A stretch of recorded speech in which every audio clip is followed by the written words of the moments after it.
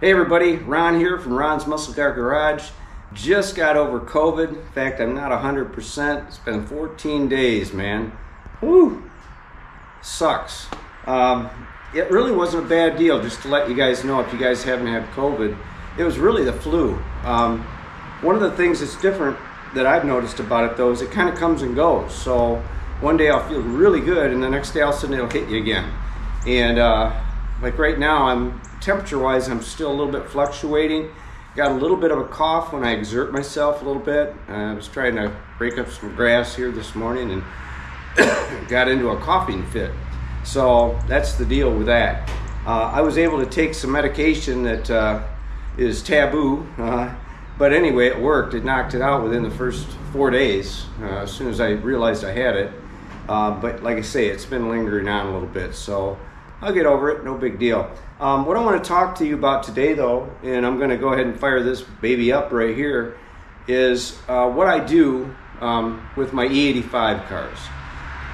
This is a big mistake I think a lot of people make, and it's one that I have addressed long ago, and it's helped me. I've been running the 85 for over 12 years now in both my 69 Camaro as well as the 67 Camaro. And I'm a believer of not draining carburetors. Both these cars run carburetors, Dominators. And I've had great success through the years, not only with ethanol, but also with gasoline or race fuel. I believe that when a carburetor gets dried out, it can create issues. I've had issues in the past. When I've been at this game since 1977, and man, I've learned a lot. But this is what I do. I fire these cars up once every month, once every 30 days for just a heat cycle. So what I'm going to show you here today is I'm just going to fire it and let it run, get it up to temperature, and that's good enough. Because what I want to do is I want to cycle fuel through the fuel system. Now keep in mind too, now just for example, this setup right here runs Earl's lines, which is the steel braided rubber lined lines. Interior is rubber. I've never ever had an issue with running ethanol. Nothing's ever broke down. Nothing's ever deteriorated. I've never had an issue with gaskets or anything. Now there is one time, because I run a Mallory 250 pump in this car, that I had a little drip right where the adjustment is at the very bottom for your pressure, okay, for the regulator portion of the pump. And I took it apart. I didn't see anything wrong with it, but I bought a rebuild kit, and I was surprised. I didn't know this at the time. This was several years ago. This is probably like, I'm gonna guess 8 or 9 years ago. And I called Summit Racing, and they asked me, do you want the alcohol or the regular fuel rebuild kit? So that one was startling. I was like, oh, well, I'm running E85, and then the guy said, oh yeah, you're gonna want it with the alcohol. And I said, tell me something about it. What's going on with that? And he said, well, it just has a little bit more capability to handle the alcohol versus what you'd have with gasoline. And that was the first time and the only time that I've had some sort of a question about running ethanol. And just to let you know, here's something that kind of negates all that as well. I have two of everything. I have two, for instance, what we're talking about right now, Mallory 250 pumps. And I still have the rebuild kit that I bought. I just never rebuilt the other spare, which is now the spare because it's the leaky one. I just took the one that was off the shelf, my other Mallory 250, and put it on my car, and it's got the gasoline, I assume, the gasoline, a diaphragm and all that in there. It's never leaked. And that was, like I say, 9 years ago, probably. So go figure. Just some information. I think that I have a good amount of information that I could share with people that are running ethanol, especially for the first time, and you've heard horror stories and all that. There's no need to worry about it. You just have to do things a little differently, nothing major. In this case, I don't drain carburetors. I run my engine once a month. I'm in Michigan, so in the wintertime you can't drive these things, but don't just let them sit either. And I think that that's bode well for me. Okay, I know it has. It's been great. When I've pulled carburetors apart after they've been on the engine for like years, I'm talking about like 2 or 3 years, right?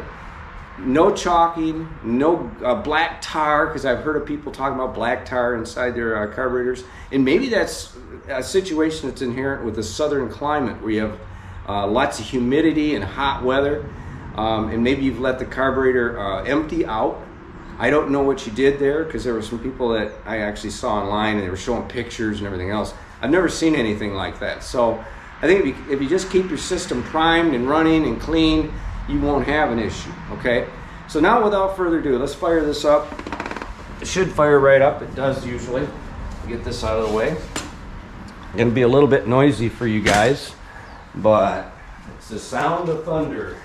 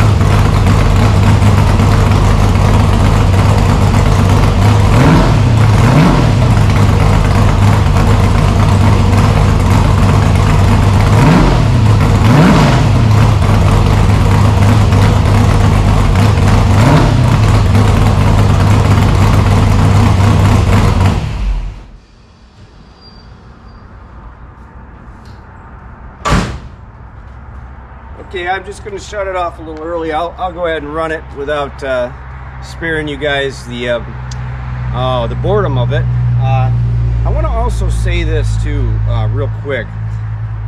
I leave my idle up because I run this is a pretty big motor. It's a 568, and I run a solid lift cam in it, a solid lift roller cam. And when you run a roller cam, and in this case it has 22 thousandths of lash, you don't want your idle to be low. A lot of people make this mistake as well, especially when they drive on the street. If you're running around a car with a big cam in it, and this doesn't really have a huge cam, it's only a 744 lift, 280, 291 at 50, but you don't want the rollers to be hammering the camshaft because of the lash, the 22 thousandths, as it's chopping around on the street, or if it's just idling. That's the worst thing you can do to a cam. You want the cam to be with more RPM. So I like to run 1400 is minimum, 1500 is nice.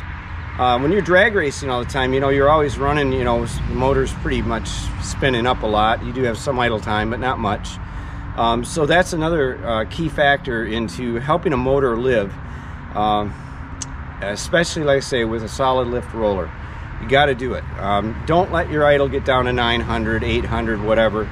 That's just not gonna be conducive to long-lasting life with a solid roller cam. So that's all I'm going to talk about today. If you guys have any questions, comments, go ahead and leave them in the comment section below. I'm going to go ahead and fire this up and let it run for a little longer. Probably about, I'd say probably about 8 minutes or so. That's all I really need. It's been running now, what, a few minutes? But I'll probably run it for another 5-6 minutes and we should be good until another 30 days. Take care, everyone. Till next time, like I always say, keep working on them because they're never done.